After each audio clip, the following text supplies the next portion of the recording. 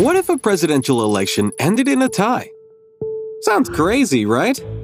Well, in 1800, it actually happened, and the fate of a young and divided nation hung in the balance. It was the United States' fourth presidential election, and the current president, John Adams, ran against his vice president, Thomas Jefferson. Adams represented the Federalists, who believed in a strong centralized government.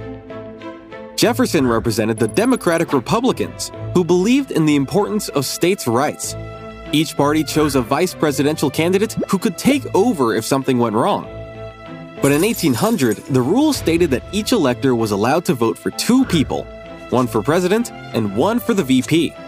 The candidate with the most votes would be elected president, and the runner-up would be vice president.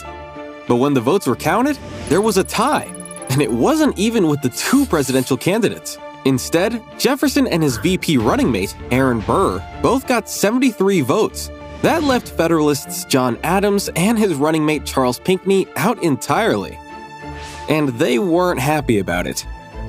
Leading Federalist Alexander Hamilton even suggested nominating different electors who could change the results in their favor. To look for answers, all eyes turned to Article 2 of the U.S. Constitution, which gave members of the House of Representatives the authority to vote for a winner. It took 6 days of fierce debate and no less than 36 votes to break the deadlock.